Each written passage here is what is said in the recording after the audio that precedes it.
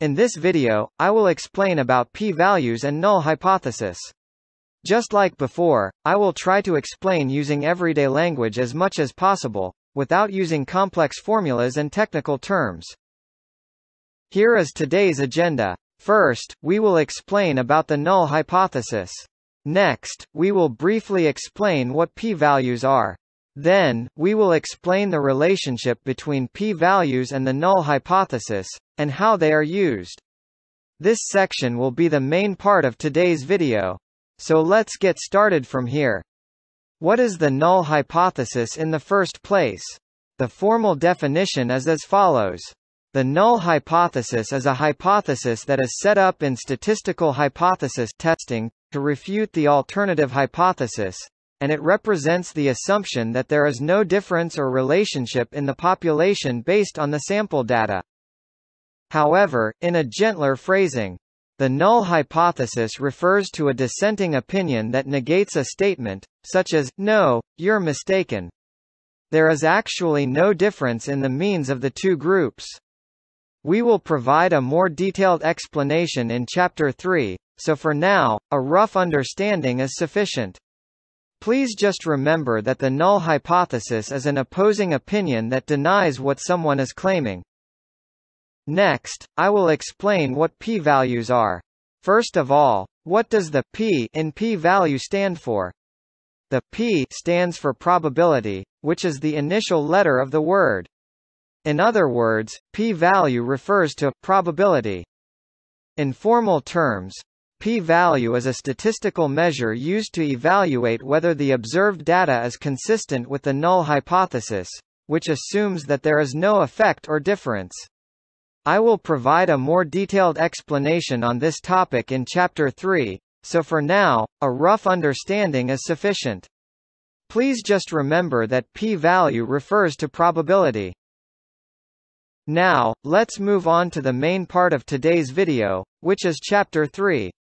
I will explain common patterns used in the field of statistics and machine learning. In statistics, we use patterns like this to prove or verify various things.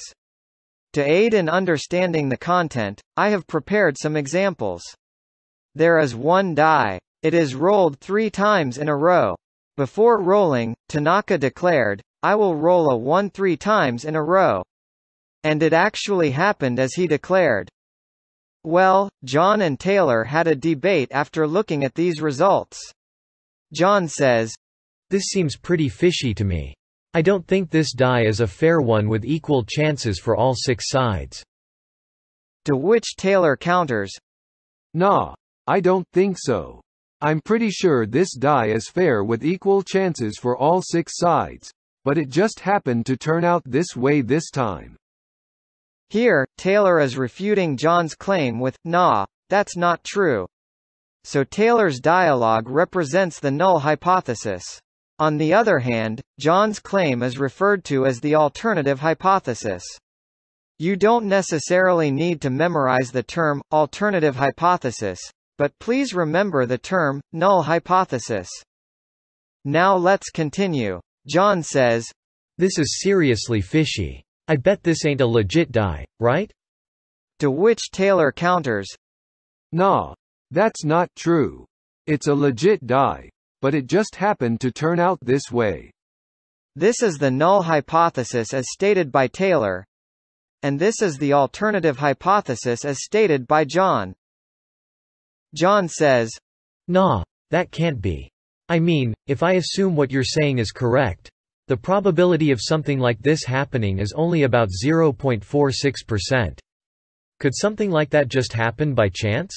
Do you all understand? John is using probability theory to make a logical argument. Moreover, he states that if Taylor's claim is correct, then something like this would only happen with a probability of about 0.46%. This is a sharp observation. Upon hearing this, Taylor says, "Oops." In other words, Taylor admits defeat as John has successfully made his point. John exclaims, "Yeah, I nailed it. My point was right," and boasts of his victory.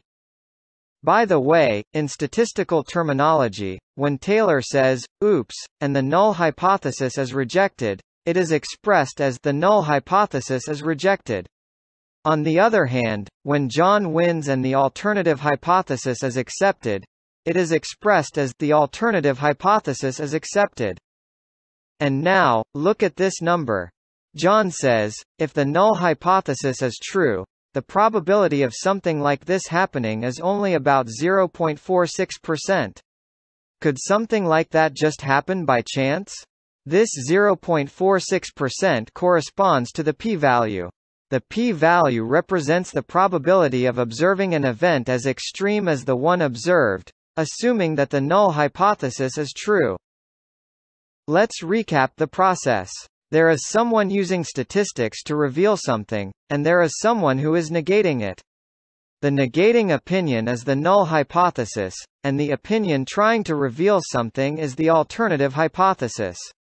The person with the alternative hypothesis supports their claim using probability theory. If what you're saying is true, the probability of something like this happening is only blah blah %. They present a probability. If that probability is rare, the person with the null hypothesis would say, oops, and concede. This pattern is commonly used in statistics. Now, one question remains. How low does the p-value have to be for the null hypothesis due to go, oops? In many cases, a criterion of less than 5% is used. If the p-value is less than 5%, the null hypothesis is set to oops. However, it's not always set in stone that the threshold must be 5%. Sometimes, 10% may be used as the threshold, or even a stricter threshold of 1%, depending on what is being tested and the decision of the person conducting the test. The most important thing is to decide beforehand what threshold to use for statistical testing or validation. It's not acceptable to decide on the threshold after seeing the p-value, such as saying, oops, the p-value is 6%, so let's make the threshold 10%. In any case, the most important thing is that making post hoc decisions on the threshold is not valid. Let's briefly recap today's content. The P in p-value stands for probability. There is someone who is trying to reveal something using statistics, and there is someone who negates it. The negating opinion is the null hypothesis, and the opinion trying to reveal something is the alternative hypothesis. Those advocating the alternative hypothesis use probability theory to support their claim. If, as you say, my opinion is wrong, then there's only a blah blah % chance of that happening. If the probability is rare, then the person advocating the null hypothesis would say, oops, and concede. This pattern is commonly used in statistics. How low does the p-value have to be for the null hypothesis due to go, oops? In many cases, a criterion of less than 5% is used. However, it's not always set in stone that the threshold must be 5%. Sometimes, 10% may be used as the threshold, or even a stricter threshold of 1%, depending on what is being tested and the decision of the person conducting the test. And the most important thing is that making post hoc decisions on the threshold is not valid. And that concludes this video. Thank you for watching.